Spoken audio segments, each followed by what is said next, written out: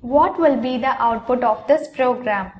In the main function, an array m is declared as unsigned integer and is initialized to certain values. There are two more variables which are declared as unsigned integer. Then we are printing the value of m of 3. That is, in the array m, the value held in index number 3 will be printed here. Next, we are getting the value of n from the user. Now within the for loop, an if condition is there which performs the bitwise AND operation. Now there is no other condition in the if statement, only the operation is performed. This printf statement will be executed depending upon the result returned by the bitwise operation. Now we have to find the output of this program. Let us see. M of 3, that is, in this array m, the third index holds the value 55. So here 55 will be printed and we have to enter a number, let us say 5. Now within this loop, the bitwise operation will take place between 5 and each of this number, and the corresponding result will decide on which of the printf statement will be executed. Now let us see if our method is correct. Here is the program.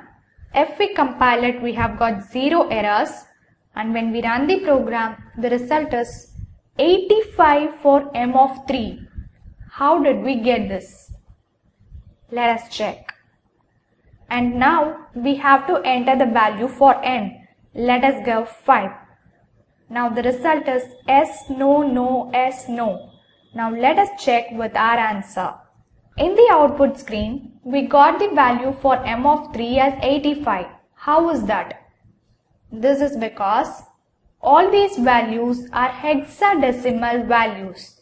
Whenever the values are represented in this format, that is 0x01, 0x prefixed to the number indicates a hexadecimal number. Now m of 3 indicates this number, that is 55.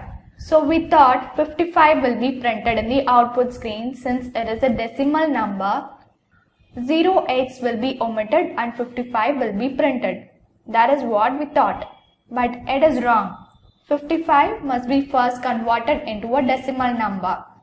So for converting a hexadecimal number into decimal format, the following procedure will be followed.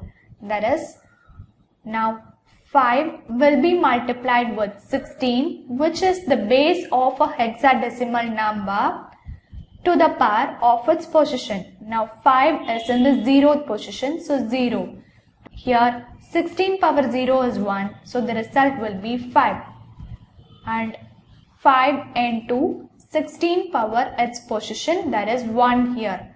Now 5 into 16 is 80. So when we add this 85, we are getting the result as 85. So that is why m of 3 is printed as 85 in the output screen, which is the decimal equivalent of the number 55 in hexadecimal format. Now let us check the for loop. Let us say the value we have entered for n is equal to 5. Now for iteration number 1, the value of I is equal to 0. And the condition is that I must be lesser than or equal to 4. Now 0 is lesser than 4, so this loop can be executed. Now within this loop, there is an if condition that n bitwise AND operation m of 0. Now m of 0 is nothing but 0x01, that is the hexadecimal value.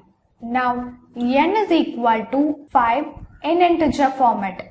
Now we have to perform the bitwise operation between 5 to the base 10 and 0x01, which is equivalent to 1 to the base 16. Now let us convert both of these numbers in binary format.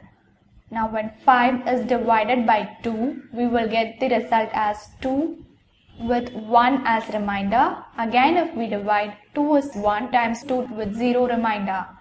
Now for this, the binary equivalent is 101. Next, the hexadecimal number 1. For this, if we divide by 2, the result is 0 with remainder 1. So, the binary equivalent of this hexadecimal number is 0, 1. Now we have to perform the bitwise operation between these two numbers, that is 0101 and 0001. If we perform the bitwise AND operation, 1 and 1 will produce the result as 1, 0 with 0 is 0, 1 with 0 is 0. So the result returned will be 0001. Now if we convert this into decimal format, we will get the result as 1. So whenever in a if loop, if the condition returned is 1, the answer will be true, so this printf statement will be executed. So for this iteration, the result printed will be S. Let us move on to the next iteration now. Here the value of I is incremented to 1. Now when checked with the condition, if it is lesser than or equal to 4, 1 is lesser than 4. Now m of 1 is nothing but 0x02 from the array. Now we have to perform the bitwise AND operation between n and m of 1 and check the value. This is the if condition. Now the value of n is 5 in decimal format and the value of m of 1 is 2 in hexadecimal format. From the previous iteration, we know that the binary equivalent of 5 is 0101. Now let us convert the hexadecimal number 2 into binary format. We will get 2 ones are 2 with the remainder 0. So its binary equivalent is 10. So now if we perform the bitwise AND operation between 0101 and 0010, we will get the result as 0. During a bitwise AND operation, only if there are 2 ones, the result produced will be 1. For all other operands, the result is 0. So the result returned here is 0. So if the if condition returns the result as 0, it states that it is false. So the if condition is false and hence the else part will be executed where no will be printed. So for this iteration, the result printed will be no. Now let us move on to the next iteration. Here the value of I is incremented to 2. When checked with the condition, it is lesser than 4. So the loop will be executed. Here the if condition, that is n ampersand m of I, will be checked. Here m of I, that is m of 2, is nothing but 0x90 and n is 5 in decimal format. Now we have to find the binary equivalent of 5, which from the previous iterations we know that 0101. For the hexadecimal value 90, if we find the binary equivalent, 2 is 45 times 90, so the remainder is 0. When again divided by 2, 2 is 24 times 44 and the remainder is 1. Now when again divided by 2, 12 is 2 times 24 with the remainder 0. When again divided by 2, 2 is 6 times 12 with the remainder 0. When again divided by 2, 2 is 3 times 6 with the remainder 0. When again divided by 2, 2 is 1 times 2 with the remainder 1. And further divisions are not possible. So the binary equivalent of the hexadecimal values 90 is 11000010. Now we have to perform the bitwise operations between the numbers 11000010 with 101. Now we know that in a bitwise AND operation, if the operands are not 1 and 1, for all other operands we get 0. So the result returned here will be 0. So the condition of if is false and hence this iteration will return the result of the else part, that is no. Now let us move on to the next iteration. Here the value of I is incremented to 3 when checked with the condition 3 is lesser than 4. So the loop can be executed. Here we have to check the if condition, that is n bitwise AND operation m of I. Now n is 5 to the base 10 and m of I, that is m of 3 is 0x55. Now this is in hexadecimal format. Now we have to convert both these numbers in binary format.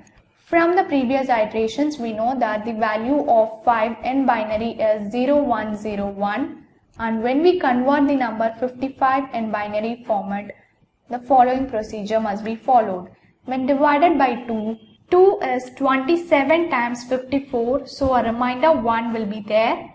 So again divided by 2, we will get 2 is 18 times 26, so again we will get a remainder 1. When again divided 2 is 9 times 18 with remainder 0. Again we divide by 2. 2 is 4 times 8 with remainder 1. Here 2 is 2 times 4 with remainder 0. Now 2 is 1 times 2 with remainder 0. The hexadecimal number 55 is equivalent to the binary number 1001011. Now we have to perform the bitwise operation between these two numbers 1001011 with 00000101. Now we know that during a bitwise operation, only if both the operands are 1, the result is 1. So for all other operands, the result is 0. So the result returned by this bitwise operation is 1. So now the if condition here is true. For this, the output returned will be yes, since the condition is satisfied, and the printf statement will be executed, which will print the result as yes. Now let us move on to the next iteration. Here the value of I will be iterated to 4. Now when checked with the condition I will be equal to 4, so the loop will be executed. Here we have to check the condition if n when bitwise operation is performed with m of I, the value returned is true or false.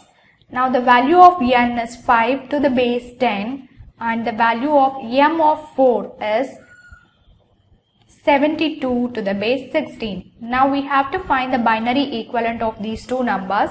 From the previous iterations we know that the binary equivalent of 5 is 0101, and now we have to find the binary equivalent of the number 72, which is in base 16.